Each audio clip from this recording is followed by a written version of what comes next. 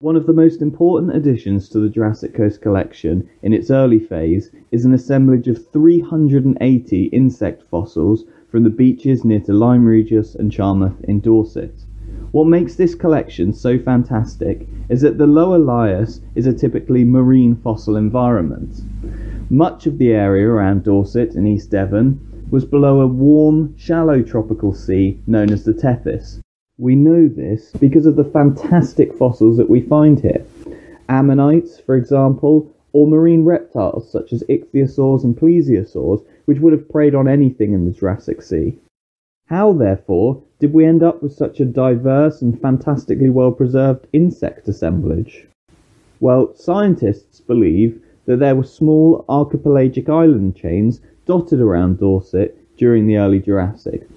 These would have been located at areas of topographic high during the time, so perhaps the Mendip Hills in Somerset or the granite massives in Cornwall.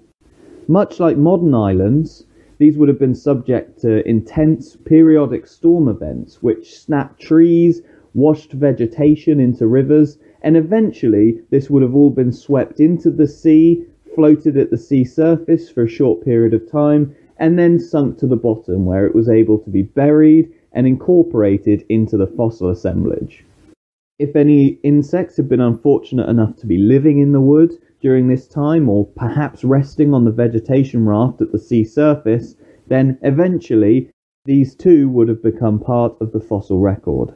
It's a truly remarkable feat of preservation that such fragile and intricate remains survived passage to the bottom of the sea and weren't just broken apart by currents and activity at the seafloor.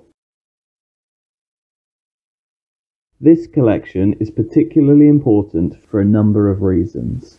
First, it addresses historical collector bias.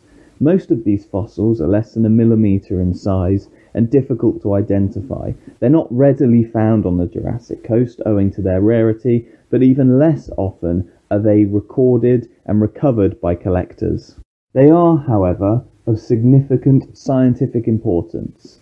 A number of the fossils within this collection have been identified as probable new species. A single specimen has been confirmed as a new species, and these provide a remarkable insight into the function and morphology of these creatures. We've got some fantastic details preserved, including the eyes, leg hairs, and colour patterning on the wings.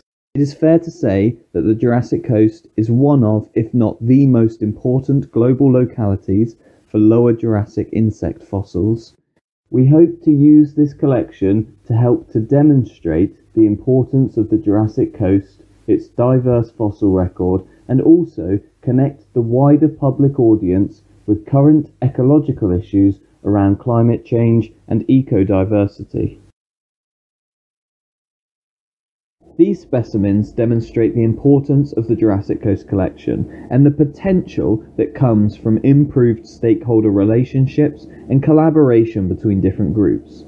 These fossils are privately owned, which means that typically they would not be accessible to the wider public audience or to researchers who are interested in studying them.